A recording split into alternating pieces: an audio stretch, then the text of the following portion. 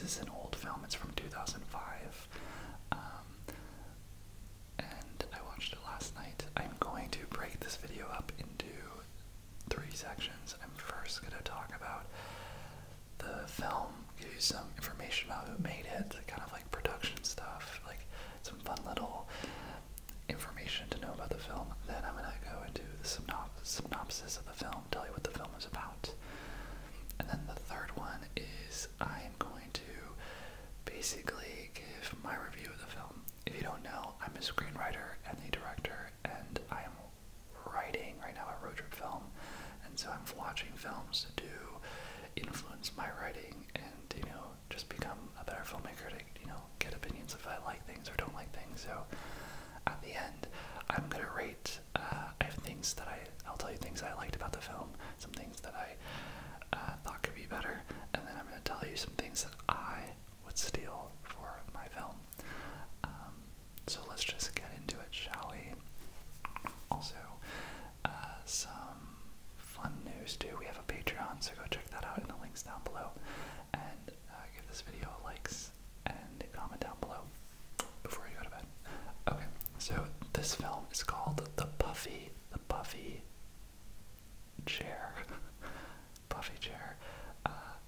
It is from 2005, and it's from the Duplass brothers. D-U-B-L-A-S-S. You probably recognize them before. Mark Duplass is an actor that you've seen before. This was a brother duo that made this film, which was only cost $15,000. $15,000. Films usually cost, if they're indie, around like $200K to $1 million. This was $15,000, and it was shot in a mumblecore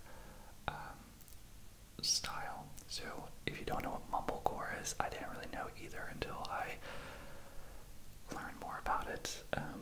But mumblecore is a filming that is basically a single camera, and it is really basic. So think it's like you would have your video camera and you would just film, and you wouldn't do any lighting setups really. There's not like really good camera quality, and it's supposed to kind of give this amateur look, realistic look. And this film genre is really focuses highly on dialogue and a lot on improv as well. It is used for low budget because you basically just have a camera, so the reason it wouldn't be for like high plot, you know, like cars blowing up and, you know, moving around, is because it's really expensive to do that. So this is more for intimate shots. So that's the style.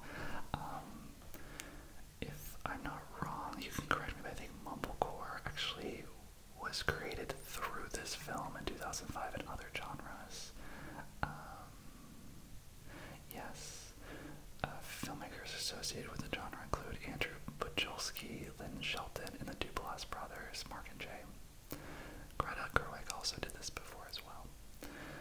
So this film had its world premiere at the Sundance Film Festival in 2005, and it went to screen on to South by Southwest in March of 2005, and where it won the Audience Award.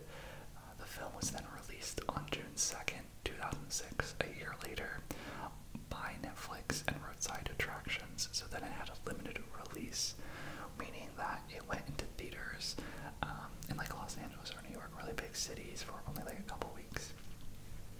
How I would describe this film to you is it's basically a road trip film that follows Mark's character, who I think his name is just Mark. I think they're named by their first names, which is ridiculous.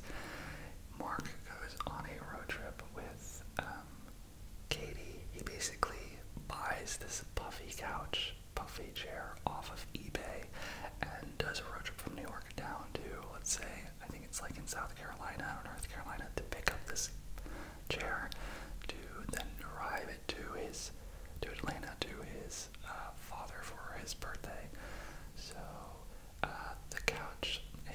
used to have like a very nostalgic chair, and Mark basically was like, I'm gonna buy that old chair that he used to love, I'm gonna give it to him. And then he plans on going on this road trip alone, but then he brings his girlfriend, and they're already on the rocks, and they go on this road trip, and then his brother joins, and it's a story of them three basically navigating down to Atlanta, and it's a romantic comedy, and it's all about love and relationships and all that fun jazz. The film is around, I think, like 90 minutes. It's not too long. It's 85 minutes. It's in English. It was filmed in the United States. As I told you, it was $15,000 to make, and the box office was $194,000, so it did really good, considering. Some fun Easter eggs about this film, which is so absurd, which I didn't understand. The Duplass brothers wrote and directed this. Mark stars in it. The girl that is his girlfriend, they're actually married in real life, and they have 2 kids, which is crazy. And then I also just find it funny, it starred Red Wilkins, and they just used Red's first name in the film as well. The film was made for $15,000, but the money was borrowed from the Duplass' parents, and all the actors were paid only $100 per day. There was extensive improvisation used, which is really interesting. That, as a director, is really hard to film, because if you think about it, improv, you don't know, it's just coming up with lines and basically just improvising, and you usually want 2 cameras for that, because if you get one shot of one character, you're gonna need to, like, it's hard to redo that and capture the scene again if it's all improv. So I love it how they did that. They shot it on a Panasonic AGDV X100, and the scenes that are set in North Carolina were actually filmed in a small Maine town called Millbridge, which was the hometown of Katie Aselton, who was the girl in this film. And in fact, the filmmakers stayed with Alston's parents during production. So they were very low budget, which I thought was very, very cool. And let's just now we'll get into basically the storyline, and I'm just going to tell you basically how I remember it. So, the film starts, it's present day in 2005. We open up with Mark and Katie. I'm believing that's their names. So, Mark and Katie are basically sitting at a dining room table, and Katie's telling Mark, oh, I really don't want you to leave for this road trip, and he's like, I don't want to leave too, and they have this really beautiful moment. Mark then gets a phone call, and basically takes a phone call in front of Katie, kind of ignoring her, and Katie throws all of the dishes on the table off the table and basically leaves the apartment, very frustrated. You can tell that this is not the first time he has ignored her in this way. He runs out, tries to find her, but she's gone. So next day he gets in the car, he's about to go to the road trip, and what he does is he goes to Katie's place, and he stands outside with a boombox on his head, and Katie looks out the window, is like, what are you doing? And he's like, I'm going on a road trip, but I want you to come with me. And she goes, okay. And so she comes and joins him, and it's all happy, happy, happy. This romantic couple leave New York in a van, and they make their way, I want to say, on the way to North Carolina. I don't know where they pick him up, but they're driving, and basically they go to stay the night at his brother's place, Rhett. So they get there, and Rhett is a very funny character. You meet Rhett first, the truck pulls into the home, and Rhett is crouched behind these tall bushes, just crouching, and we don't know why. And it is until Mark yells at him that they're there, that he pops out, and he has a video camera. We cut to Rhett is showing Mark and Katie this video of him filming this like iguana on this like a leaf, and it's beautiful, but it's really random, and they're basically watching it in his living room. He has like no furniture in his living room, so he's kind of poor. And this is where Rhett is like, well, so why are you guys here? And Katie and Mark are like, well, we're going on a road trip to get this Puffy chair, and they pull out this map, and they showed, you know, how Dad loved this chair, we're gonna go get it for his birthday, and Rhett's like, oh my god, it's Dad's birthday.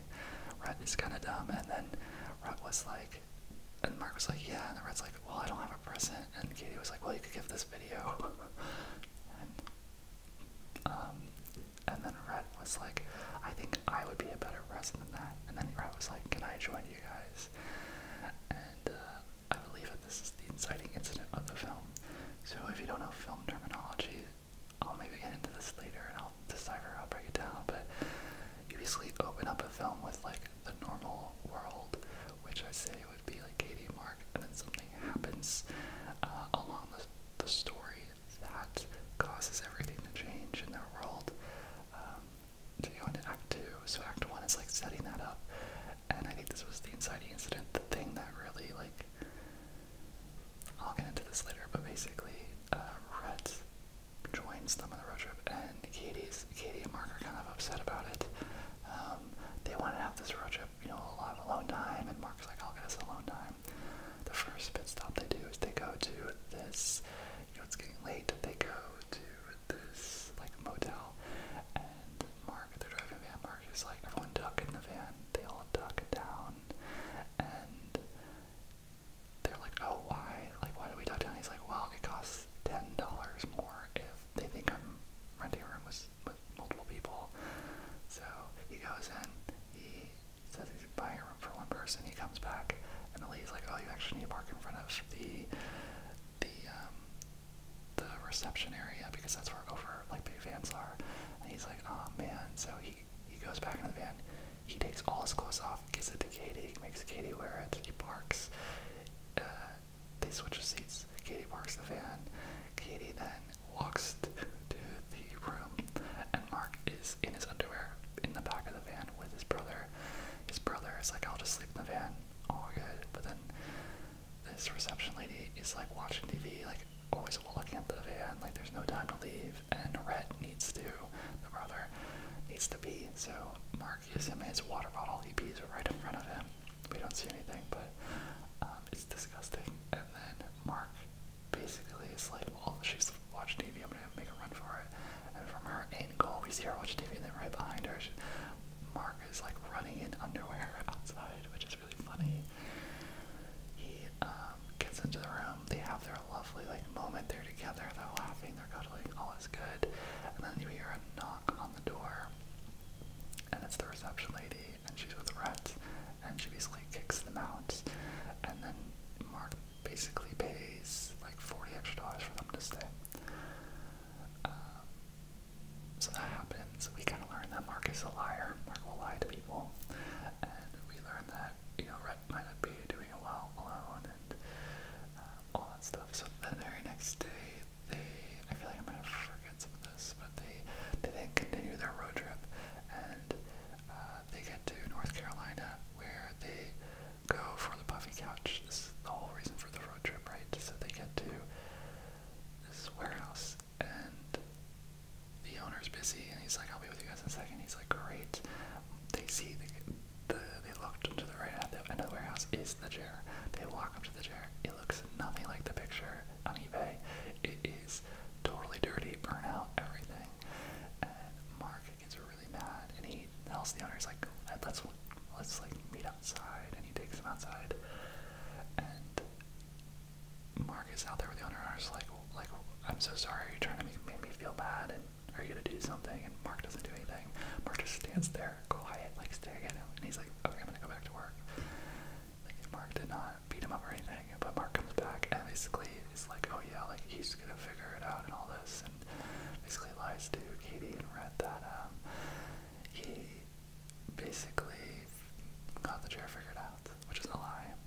But Mark then walks around the store, and he basically finds these people who speak Spanish, and he's like, oh, do you work here? And they go, no.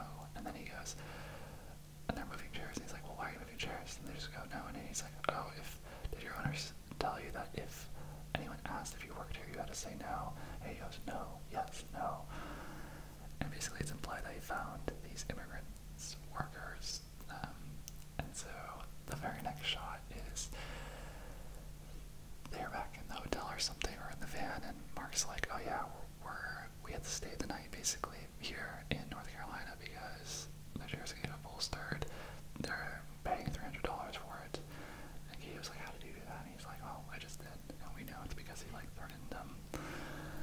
Then they basically spend the day in the movie theater. They have to wait, right? So they go to this movie theater, and there's no one in this movie theater. It's like really small. It's like really dinky, like 100 people movie theater, but there's only like 4 people. And Mark and Katie are there, and Red is right next to them. And then there's this lady behind them that Red keeps looking to.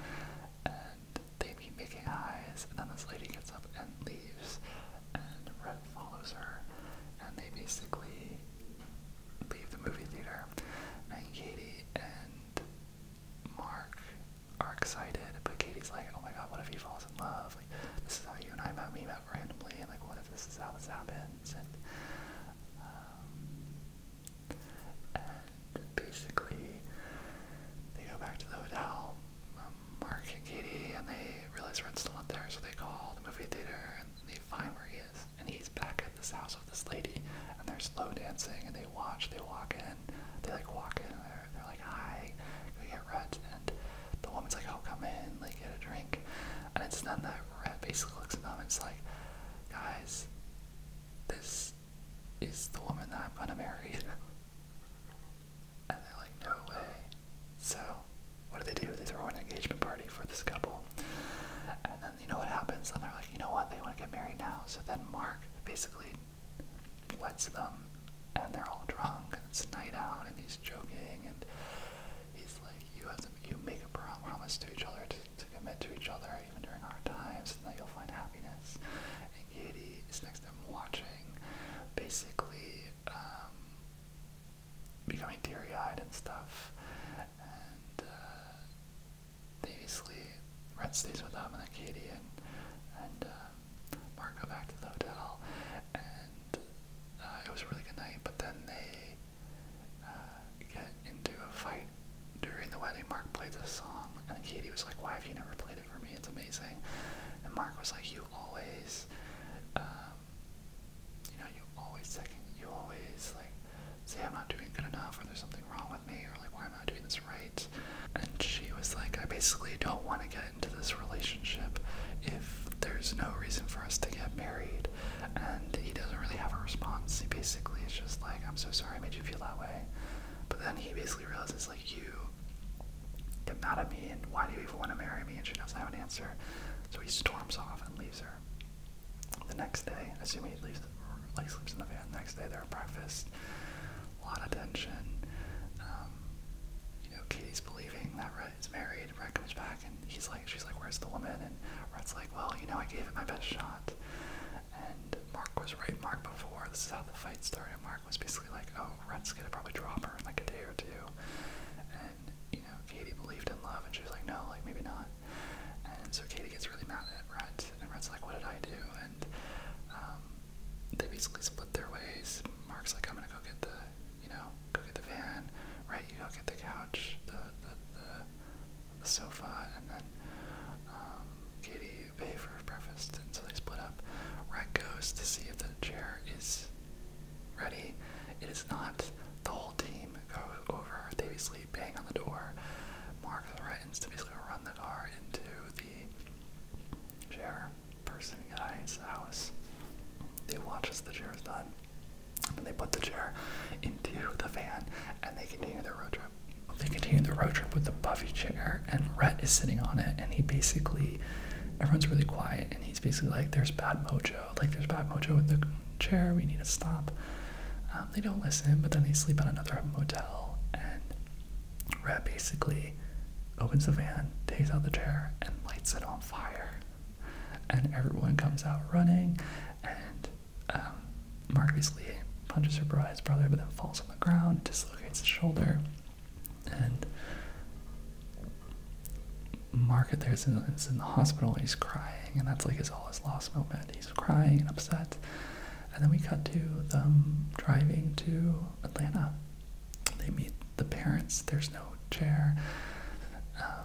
They don't really talk about it, the chair, and then Mark basically asks his dad why he married his mom, and he basically came up with this, the dad basically said, well, there wasn't this big moment, and there won't be a big moment for you, you just gotta decide. And then we cut to basically Emily and Mark outside in a field, and they're chatting, and you think, you know, oh my god, maybe he's gonna ask her to marry him, but then before anything, Katie says they should break up. And he basically is like, do you think we should break up, or you think that that's what we should do? Like, do you actually want to, or you think that's what I want to do? And she just goes, I think we should break up. And they hug, and she's crying, and he's crying, and then the film ends. So that's how that ends. I'm going to break up the film in segments, and I'm going to talk about what I liked and what I didn't like and all that stuff. But their structure in film, so the opening image of this film would probably be of Mark and Katie in love, chatting, right? The closing image at the end of the film is them breaking up, really sad. For films, if you didn't know this, the opening and the ending are usually polar opposite images. For some, there are some stories where they like, it doesn't change, but most it's polarizing. That's how to win the call to action, or the inciting incident is, I would say it's when they meet up with the brother, and the brother's like, oh, let me join you. So that's how that road trip goes. Into Act 2, so they're like, oh, does the brother join? That's the debate. Act 2 is them all three on the road trip. The midpoint of the film, you know, like a false victory or a false defeat, is when they find the Puffy Chair. And they find out the Puffy Chair is disgusting, and they're like, what do we do? The climax of the film is, I would say, I think it's when it's a little tricky, but I think the climax of the film is when the chair is lit on fire, the all is lost is when the chair is dead, and Mark injured his shoulder and his arm, and that's the dark night of the soul, when you're like, you lost everything, what do you do now? And he has an arm broken, and he doesn't have the chair. We go to Act 3, where he basically goes to Atlanta, and it's basically, Act 3 is basically the returning to the normal world, having changed. So he's now in Atlanta, but basically he could have been back in New York, and he sees his family. He, you know, does have the chair. He talks to his dad, and his dad gives advice about, you know, get married. And then we go to the resolution, and he basically, you know, talks to Katie, and the resolution is, we could have thought that they would have gotten together, but in this case they got apart. They broke up. So that's the structure. I'm gonna give my rating at the end, but now we're gonna get into my stuff. So things that I adore about this movie, and I really liked. I love the music.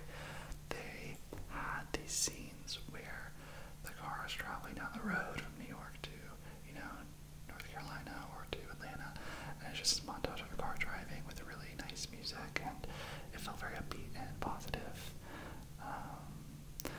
I really love the absurdity of this film. It's shot in a very realistic way. It's very low-key, but all the things that actually happen are really absurd. There's a wedding. There's a chair burning on fire. There's a guy being Hindu wake up. Like, very disgusting but normalized behavior, sort of. And I love that, because I think movies should be like that. They should be disgusting and funny and like very polarizing sometimes. I love Rhett's character, and I love the character work. I like that we learn that the main character, Mark, is a liar. I love that, you know, this is a film that's about, it's a road trip, but it's really actually about marriage and romance, which is a part of what I want to write my film about. I think Rhett can mirror my character in my film really well. He's very aloof and very nature-based and very, like,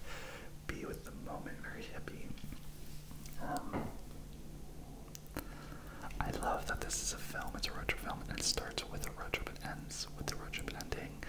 There's some films where the road trip doesn't happen until like Act 2. So I love that the inciting incident was on the road trip. Some things that I thought could be better, and I didn't love the chair. I thought it was really random. And then I also thought the film felt very fleeting. Some of the improv moments were they held on to beats really long. And I kind of get that. I think they wanted to sink in. The chair felt really random. But the more I look at it and the more I actually look, like I was reading Wikipedia, the chair could, bolster the chair, and they like were bolstering their relationship. It could be cool, but it's just really random. But maybe that's why it's beautiful, is because it's such a random thing. Things I would steal from my film would be the music montage, the absurdity, and the character. I also loved mumblecore. Is cool. I think that could be a really fun way to shoot things. Even though it's like, it feels it's like Blair Witch Project, like that vibe. Very amateur, but it could be really used in a really right way. I would rate this out of 5 stars. I would rate this a 3.5 star film. I loved it. It was unique, but it also was very subtle. So like that's good, but I don't know if I would watch it again. I think 4-star, 5-star are films I would rewatch again. But I really loved it. I highly recommend you watch it if you haven't seen it. It's really short. It's really cool, and I'd love to hear your thoughts in the comments down below if you've seen it or you're gonna see it. Save this video and tell me down below what you think, how you rate it, your favorites, not the favorite parts of it. If you like me doing this series, let me know and I'll do more. I'm also most likely going to throw some of these onto Patreon, so jump over there. That is the best way to support this channel. If you like these videos, if you love this channel, if you love the community we're building, consider donating. It really helps to bolster our community, bolster this channel into continuing. So it's the price of a coffee, and it goes directly back to you guys in this channel. So I get the gear. It's how I make these videos. So consider doing that.